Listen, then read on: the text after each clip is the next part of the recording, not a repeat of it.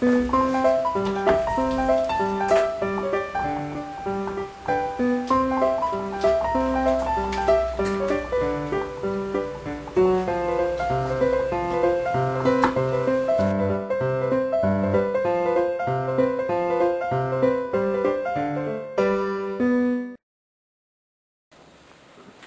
much can you change without losing your identity before you become a different kind of person? How much can a city change before it becomes a different kind of city? Or a forest? How much can you change a forest before it starts to function and to look like a different kind of forest? All of those questions are about resilience. And what I want to do is explain a little bit about the basis of resilience. And it all has to do with the notion of self-organization. All those systems, because that's what they were, are self-organizing systems. Your body is a self-organizing system. You maintain a constant temperature of about 38 degrees centigrade. If you go up a bit and you get hot, your body starts to sweat. And you evaporatively cool and your body temperature comes down. If your temperature goes down, you shiver and your muscles vibrate and your body temperature goes up. But there are limits to that.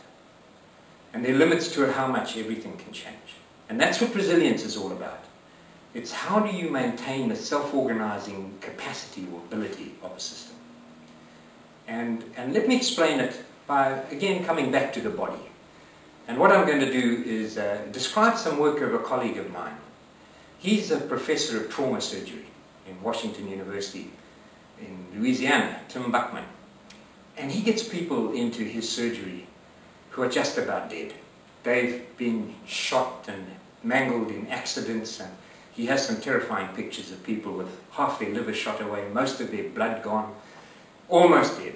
And I'm going to use a little metaphor, an analogy that scientists use to explain resilience and self-organizing. And it's about a ball or a cup in a ball in a basin. And what it is it says that this is the system, and this is how much you can change. This is your body temperature, or this is how much a forest can change. And if the body, if you put it up there, whatever it is, you change the system, it will tend to come back down to this equilibrium point. If you put it up there, it will tend to come down to that equilibrium point. But there are limits. And if you go over the limit, then, and the ball lands up there, then it goes down to something else. And it goes to a different kind of system.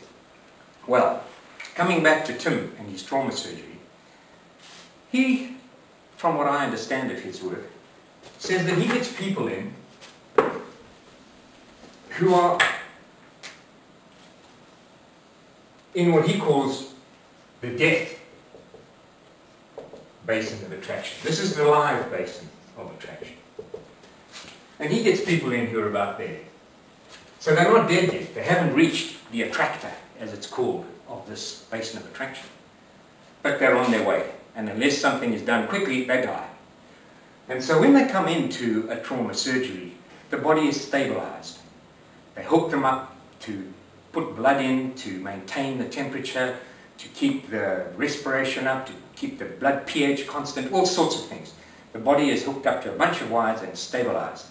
In effect, what he says he's doing is he creates a little temporary basin of attraction, which is an artificial one, and he maintains it, but it stops the person dying. And then they sit and wait, and they watch to see what happens. And sometimes what happens is that this one begins to change and erode and go down, and when it does, the body recovers, it self-organizes, and it's alive. Unfortunately, all too often, what happens is it's this one that erodes, and then the person dies. Now, Tim is a good observer, and he noticed that when the body is in this suspended state there, it's constantly trying to change. The body temperature is trying to drop, or the respiration rate's trying to go up, and so he wondered, and he got a bunch of rats, and he did an experiment with them. And he anesthetized them to do it properly and carefully. And half the rats, when he subjected these rats to the same kind of trauma. Half their liver gone, most of the blood out and everything else. And then he stabilized them using the same protocols. And for half the rats, he kept them exactly according to the protocols. But for the other half, if the bodies tried to change, if the temperature began to drop or the respiration went up, he let it go up. He let the temperature drop until just at the point of death. But basically he let the body vary the way it wanted to. And the result was amazing. A significant increase in the survival rate of the rats who were allowed to vary. And so the important message out of that was that the way you maintain the resilience of a system is by allowing it to probe its boundaries. If you never burn a forest, the species in that forest that are capable of putting up with fire eventually get outcompeted and they disappear. The only way to make a forest resilient to fire is to burn it. If you keep children inside and away from dirt and eating it and getting dust, they become very prone to all sorts of diseases and asthma. The only way to keep children resilient to the environment that they live in is to expose them to it and to disturb them in that environment. So it's all about resilience is maintained by disturbing and probing the boundaries of resilience. Otherwise, this basin tends to get smaller and smaller, and we don't want that to happen. So that's the message of resilience. I'll come back quickly to your own body and the temperature one that I talked about. Why is it that you maintain a temperature of 38? Very close to death. If you get over 41, you're dead.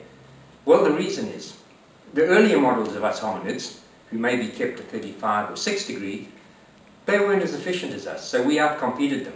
They're in the hominid records, in the archaeology back there. But we've had 10 million years of mammal evolution to develop the feedbacks, physiologically and behavioral, that stop us going over that 41. Not always. Some old people and some babies die, but generally speaking, humans don't cross that boundary. So, what is it that prevents that? There are a whole bunch of feedbacks, physiological ones of the sort I told you, and they've worked. Now, the essence of resilience in ecosystems, in agricultural systems, is to understand the feedbacks that keep it self-organizing in the way that we want it to.